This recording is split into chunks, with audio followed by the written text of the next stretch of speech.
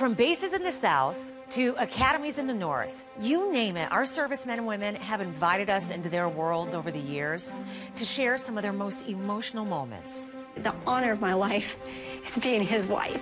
But if you've ever wondered how they are now after the camera stopped rolling, this is our chance to revisit and update their stories of courage.